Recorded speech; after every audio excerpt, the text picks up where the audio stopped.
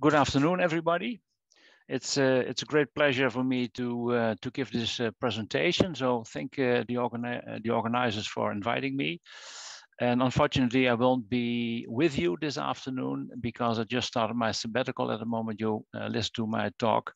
So I will be somewhere in Italy. But this afternoon I will talk not about Italy, but I will talk about home mechanical ventilation in the Netherlands. And I called it the so-called Dutch approach. What I will try to share with you is first to explain to you how it is organized in the Netherlands, because I think it's different in the Netherlands compared to other countries. I will talk a bit about the advantages of the way we set it up in our country, and of course there are some disadvantages as well. And finally, I will at the end I will focus a bit more on Duchenne patients and talk a bit more about how we deal with this patient. Do we treat them either non-invasively or invasively, so tracheostomized ventilation. First, about the organization of home mechanical ventilation in our country. You see here our small country, the Netherlands, and you see four different divisions, four different regions in our country. You have the northern part, which is orange, where I'm living and working in Groningen. It's in the northern part of our country. You see the blue one is in the middle, pink is in the west, and more green, yellow is in the south. So you see four different regions, and it means that all the patients who need chronic ventilatory support in our country have to be referred to one of the four centers, which is linked, of course, to one of these regions. So, for example, I'm working in the northern part in Groningen, which means that all the people who are living in the orange part of our country have to be referred to Groningen if the physician thinks that patients need chronic ventilatory support. So it means that patient has to travel a bit to be referred to one of the four centers. And the other thing which is important, that all the four centers we have in our country are linked to university hospitals. So it makes it a bit more easy to do some research as well. One of the biggest advantages I think we have in our country is the fact that we developed a Dutch guideline, which was developed in 2011. And we just had an update in 2021. And in this guideline, I think we discuss more in detail what kind of patient can be referred to one of the four centers, when the patient can or should be referred. We talk about the monitoring, the way we monitor the patient during the phase they are using non-invasive ventilatory support or invasive ventilatory support. There are some safety issues being described, and we talk about education as well. If a patient is being referred to one of the four centers, they will visit, of course, the outpatient clinic, and there they will see both the physician and the specialized nurses. Most of the time, as a physician, I will do blood gases and pulmonary function testing to see whether there's an indication to start chronic ventilatory support or not. And the nurses, the specialized nurses, give a lot of information about home mechanical ventilation. And of course, as you know, I think maybe better than I do, is that long volume recruitment like air stacking and coughing machine is really important to start as early as possible in this kind of patient. And even when the patient does not need ventilatory support at that specific moment, I think it might be very beneficial to start this air stacking or coughing machine. So if a patient is being seen at the outpatient clinic, there are two options. There is no need for chronic ventilatory support at that specific moment. We have a follow-up, and patient will be referred again, or will be seen for, let's say, after 3 or 6 months again on the center to see on what phase he is. Is there some need for ventilatory support? Either there is maybe already a reason to start a non-invasive ventilation, and then the patient will be admitted to the hospital to start it. The other thing, which is, I think, very important as well, is that most of the patients who are being referred to us do have their own physician, and we always have sort of shared care model. So we are not fully responsible for the whole treatment of the patient. We taking care of the point of ventilatory support, but the patient will be seen by a pediatrician or a pulmonologist or neurologist or rehab doctor on the same stage. The other point I think is really, maybe it's not specific in our country, but normally you can see it on the left side, we start chronic ventilatory support in the hospital. On the other end, we believe that it's very, not so comfortable to the patient because they have to come to the hospital, and they have normally, especially patients who are very disabled, They have a large team around them to help them with all the things they want to do during the day. So if the patient is being being referred to the hospital and we do the initiation of ventilatory support in the hospital, the patient leaves the normal surroundings, and if they they help when they are getting started with non-invasive ventilation or invasive, they come back with the machine, and all things is new for the people who are taking care of the patient for so many times. So we believe that it's maybe better and cheaper as well to do it at home. And you see below 3 different authors did all the studies, and where we compare the initiation of ventilatory support inside the hospital versus outside, which was mainly or only at home. And all the 3 studies show that the starting of non-invasive ventilation is effective, is cheap, and is safe to do it at home.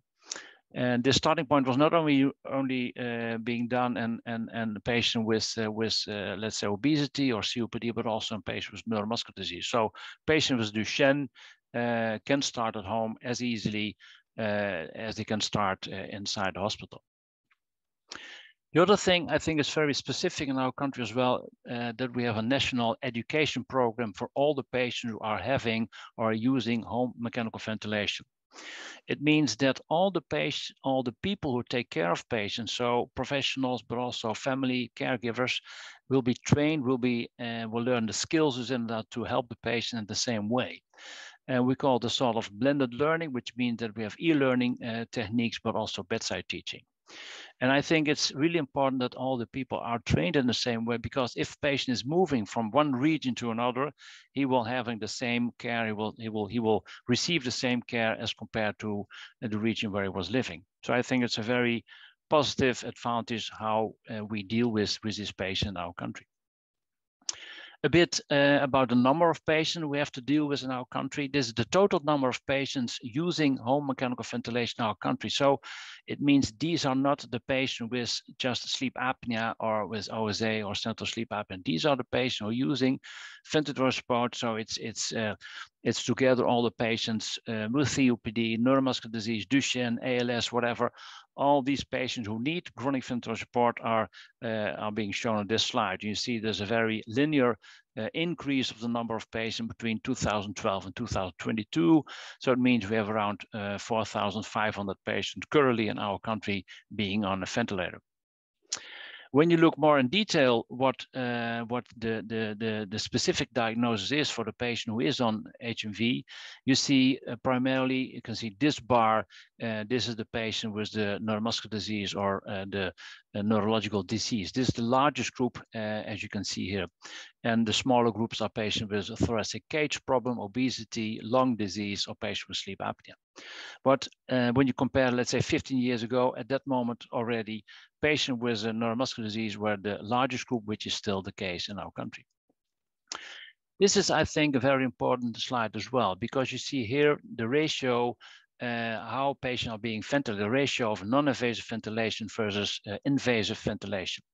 And you see here that the number of patients who are using invasive ventilation, the red bars, is very stable over the last 15 years, while the increase is in fact only seen in the patients who are using non-invasive ventilatory support. The other thing, I think we're very proud of it as well, is that 84% of the patients who are using non-invasive ventilatory support is staying at home, living home. 84% of the group of patients is at home, which is, I think, very fine for them. It will increase the quality of life, and it's very nice for them to be with their parents in case of kids or with the relatives. So if a patient is being on a chronic ventilation, of course, we need information from both a machine, so the ventilator, if the patient is doing well. And you see on this slide how we are monitoring the patient. You see on the upper level the pressures, so the pressures, how the patient is being ventilated. You see the average minute of the average breath number per minute. You see the tidal volume. So it gives a lot of information to us at the hospital how a patient is being ventilated for the last couple of weeks. But of course, it's not enough to see only the readouts of the machine. I think it's very important as well to see how gas exchange is in these patients. So on this slide, you see the CO2, carbon dioxide, which is a very important outcome is indeed to be sure that patient is ventilated properly. And in this slide, you see that if you assess the transcutaneous CO2 with a sort of sensor on your earlobe, and we compare it with arterial CO2, which is a very invasive measurement, you see overnight, so the red one is the arterial line and the green one is the transcutaneous line. You see that overnight, the trend in both assessments are pretty the same. So this is the reason we are assessing, in the past that we did a lot of arterial blood gas, which is very invasive, of course, but nowadays we rely more and more on non-invasive measurements to see if the patient is ventilated properly or not. And this is more in detail. We'll show you a bit more. The upper level, you see the red one, which is the saturation. So this is a patient with, I think was a patient with Duchenne without using ventilatory support. And this is showing that there is a desaturation. Desaturation till 60 or 70%. The green one is the CO2 line, and CO2 line is a bit high. You see around 10 kPa, which is comparable to 70 millimeters of mercury. So the patient is having a severe problem with not only oxygenation, but also with ventilation. So when you keep this in mind, and when you look again on this slide, you see now the patient is using the ventilator during the night. You see this, the saturation is perfect, it's around 100%, and the CO2 is starting a bit high, but you see the decrease in CO2. So after a couple of hours, the CO2 is pretty normal. So I show it to you that in this way, we can monitor the patient very adequately at home. He is at home, so this assessment of gas exchanges during the night at home, and the outcomes will be sent to the hospital, and in that way we can be sure that the patient is ventilated properly. So if we talk about the organization, I think, and the organization has a lot of advantages, but there are some disadvantages as well. So first, the advantages, I think it's a uniformity. So all the 4 centers are dealing with the patient in the same way. We have this unique training skills I just mentioned to you, that we have a unique national training system.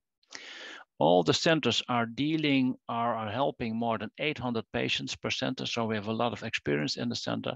And I think the other thing which is important, with 24/7 coverage. So it means that every, let's say Friday night there is a problem, they can always contact their specific center and to see what's happening and how we can help the patient at that specific moment. But of course, there are some disadvantages as well. I think there is might be some hesitation, maybe a bit that the physician a bit more reluctant to send the patient to a center, because if they live around 200 kilometers from where the center is, it might be a sort of burden for the patient to go there. So that might give some delay. And the other thing, I think it's a very expensive system we have to deal with, and maybe in the future it will change. On the other hand, I think the advantages are far more larger, far more bigger than the disadvantages in my view. So finally, a bit more in detail about Duchenne patients, how we deal with the patient. Are we helping the patient non-invasively only or also invasive?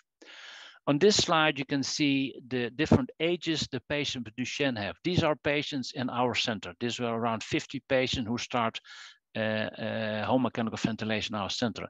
And you see that patients, some young patients start HMV at the age of 8, but you see also there are some older patients around 36 as well. And the point is, at this moment, we have the majority is being ventilated non-invasively. You can see on this slide. This slide is in the, you see the starting point of ventilatory support. So this is only Duchenne patients, and you can see here that 77% of the patients start directly with non-invasive ventilatory support, and only 22 started invasively with a tracheostomized ventilation. This situation changed because, and I look back, I think the first patient with Duchenne we started chronic ventilation was around 1990, 91 to be specific. And when you look at the first 10 patients, 7 out of this 10 started tracheostomized ventilation. And when you look at the last 10 patients we started chronic ventilatory support, the last all started non-invasive ventilation. On the other hand, we have some patients who are older and, well, some prefer to have a trach. The oldest patient is around 50 at the moment, is still living at home, tracheostomized ventilation 24 hours per day. So it means that although we start non-invasively and try to continue non-invasive ventilation, it's of course possible to take care of patients who have tracheostomized ventilation. One of the biggest reasons to change from more trach ventilation to non-invasive ventilation is, of course, the physical therapy, this kind of techniques we can use. Of course, air stacking really important, and we started right away when they see the patient, even when there's not a real cough problem. I think you cannot start too early in this patient. Assisted cough, and the last one is important as well, the cough machine, which is very effective, maybe a bit more effective than air stacking, but we always start with air stacking, then later on we can switch to the coughing machine if needed. The other thing which gives us the possibility to ventilate the patient non-invasively for 24 hours a day is the fact that we start mouthpiece ventilation, I think around 10 years ago. And I think it was a very interesting study by Michel Toussaint from Belgium a couple of years ago, who showed that if the patient is using mouthpiece ventilation during daytime, and you compare it with nocturnal ventilation with a mask, the work of breathing is reduced to the same level. So I think mouthpiece ventilation is very effective, and it means that we do not have to start tracheostomized ventilation too early. And finally, I think we're really proud of the fact that if we start chronic ventilation, especially Duchenne, there was a study for 15 years already, that even after 5 years, 70% of the patient is still alive, and maybe this is even a bit higher nowadays. So coming to a conclusion, I hope I've showed to you that we have a very maybe a bit strict organization, but I think it's well organized with only 4 centers. These centers are highly skilled, have a lot of experience for many years. And I think the advantage as well that we have 24/7 coverage. So it means that the patients and also caregivers or physicians can always call us if needed. And finally, the majority of patients is using NIV. Thank you very much for your attention.